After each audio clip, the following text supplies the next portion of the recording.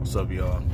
Everybody's wondering what's going on with Dvontay and Devininthelab with their 1v1 that's coming out in December. Make sure you buy your tickets. I'm going to leave the link down in the description how to get your tickets.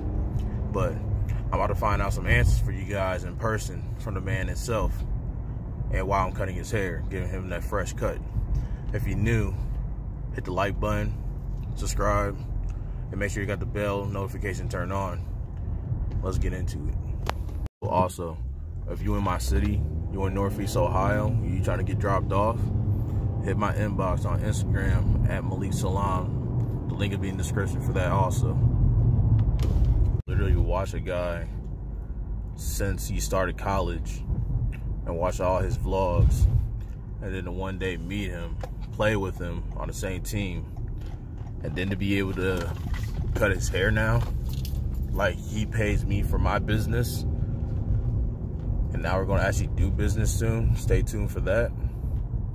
That shit's crazy. You gotta think about that. Shit don't happen for a reason. Sometimes you just have to go out and get it and make it happen.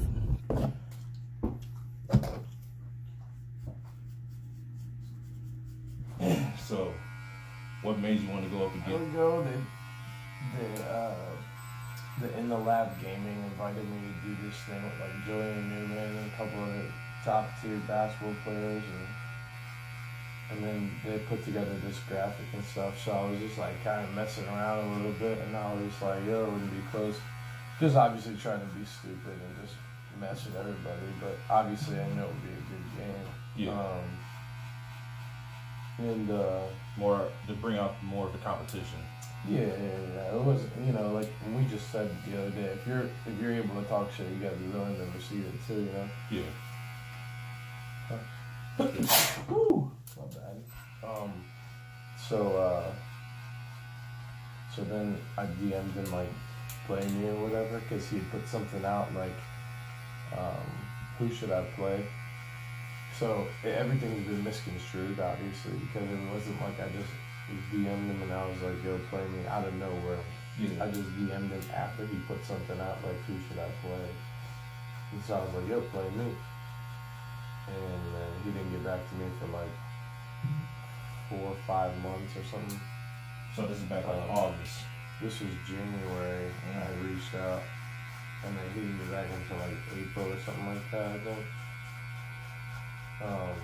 This was before the gaming thing, so then I was just like messing around and being like, oh yeah, what'd you put? You know, it was kind of just built up over time, and then Cash released a video that got like 700,000 views on Devin, talking shit basically. Yeah. And it was like, yo, who should I play next? Blah blah blah, all that extra stuff again. So then someone commented on it, play Frigas, and it got like a lot of likes, yeah, you know. And so he reached back out. He was like, we should make this a thing. And then, you know, it kind of just became a thing over time. Like, you know, I'd beat Dev would beat me, and he's like the king of basketball on YouTube, so you would want to go up against somebody like that, you know? Yeah. There's like a whole list, like of 50 YouTubers saying about who would like be the best. Yeah. Everyone's got an ego, you know, including myself. So I mean, yeah. It all. What 1v1s have you done on YouTube? Now? Yeah. I said that video came back out maybe back in January. 20, 30 one-on-ones now to the date, but back then maybe 1, 2, and one of them was worth. Was this versus my D3 teammates, and one was probably worth like a reverse high school or something. Yeah, it seemed like you doing like the 5v5s with like your teammates on the team versus like fans, I think, or was it like other students? We were playing like against high schoolers. Like I was just going like open gyms and stuff. Yeah, so I thought it was cool, you know. And it was a niche to break into for me, so it worked out.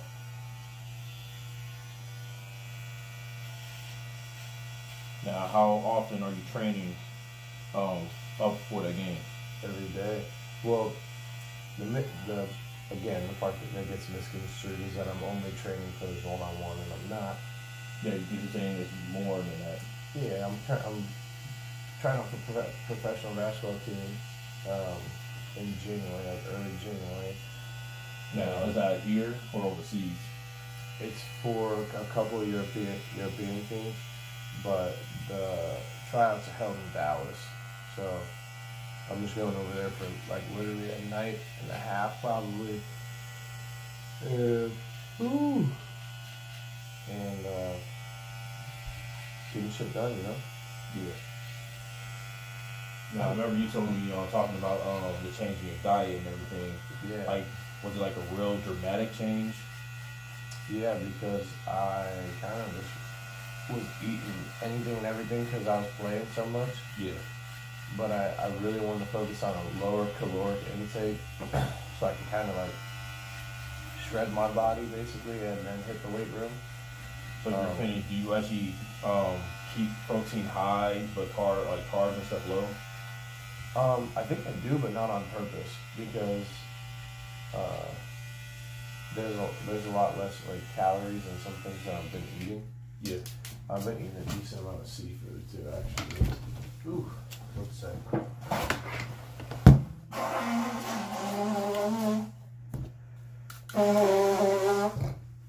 Yeah, that's how I blow my nose. You gotta get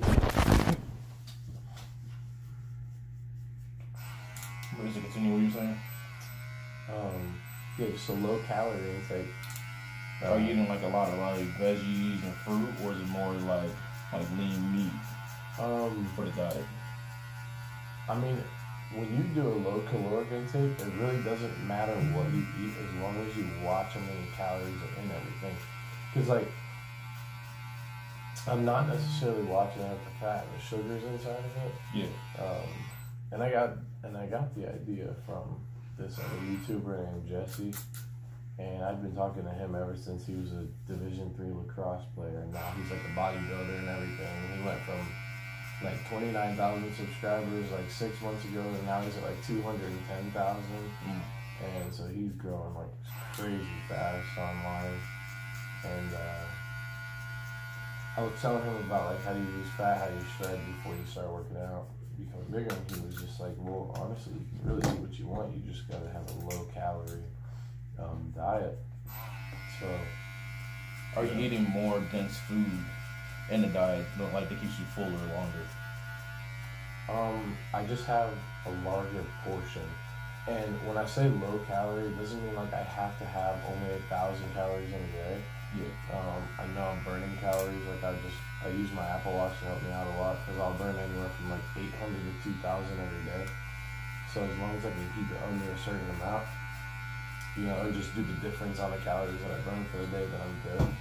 You know, if I've been sitting on my computer doing course calls all day, then you know, I gotta be careful with just sitting there snacking the whole time. Yeah. But and then drinking like a fuck ton of water on top of that because I'm trying to be a little bit more hydrated too. Cause I was drinking like a lot of apple juice and water and stuff and Gatorade, so now it's just like strictly water. So Gatorade wasn't really helping you stay hydrated. It's more of just like, were you going after for the taste? Yeah. Okay, because that's what I used to do all the time too. That and then the occasional Pedialyte, but we've had that talk. Oh yeah.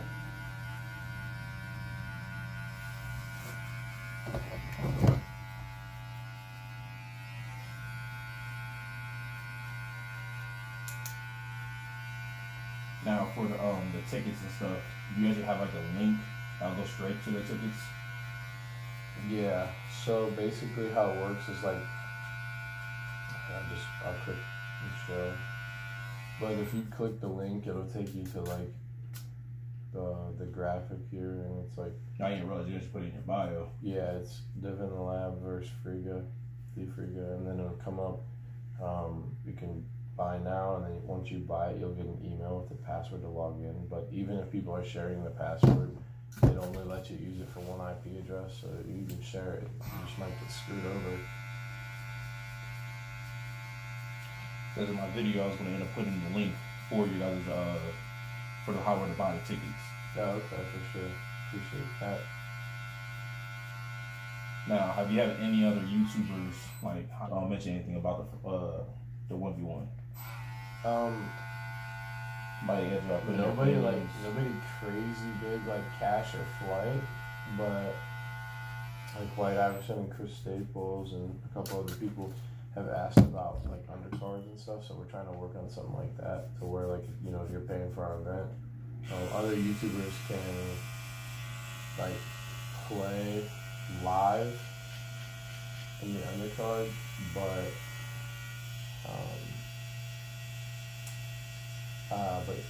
that's kind of like what you get with the $10.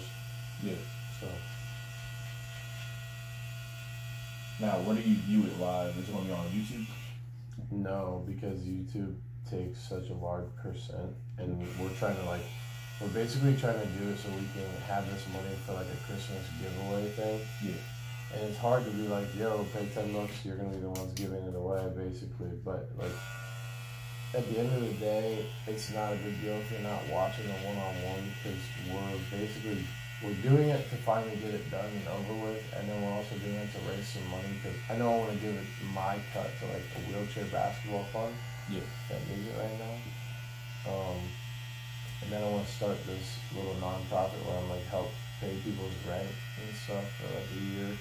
But this has to do well for me to be able to do that shit, so.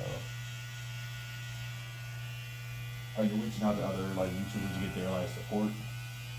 Yeah, I have, but I don't know if everybody's completely in on it, just because like they're all doing their stuff too right now. Yeah. And it's hard to get like other creators support on something that doesn't make them money, Yeah. Like another thing, like for my channel and stuff, I was gonna end up doing is I actually had an idea I want to mention to you if you want to like try doing it. So with me, what I was gonna end up doing is with how I kind of approach is where I can kind of get back in the mixture of haircuts. So like say if you were to say have people subscribe to me once I hit like 1,000 whatever, I can give away 50 free haircuts. Something like that. Yeah, but in general, like what am I doing like one-on-one wise? Yeah. I know I see you posted about I seen you at Mount Union and everything, actually doing your trainings and stuff. But are you actually still doing the mixture? I seen you do the boxing. Are you doing anything else? Are you actually taking like jogs or anything, or? I've been running to Mount Union, which is about like 0.7 miles, and then running back, so it's like 1.5 miles. There and back for the workout, and then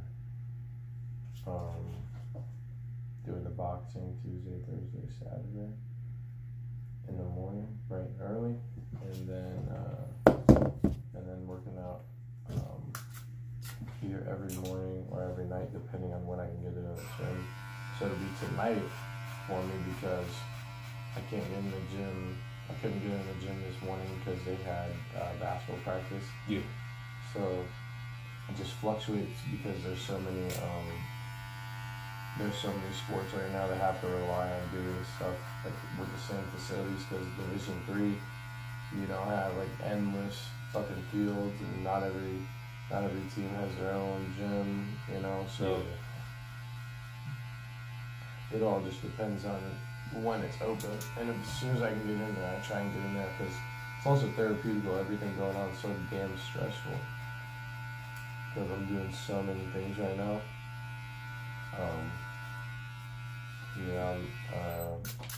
Today I'm seeing my family for lunch, but then I also have like 7 course calls, and then I was trying to edit for this next documentary thing that goes up tomorrow, and then I was supposed to get in at the gym last night to play in a game. Like there's just so many things that are happening, so the fact that me playing basketball is like, if you made it to this part of the video, I appreciate it. If you hit the like button and subscribe if you're new. Part 2 of the interview of the haircut will be put up soon. Just stay tuned.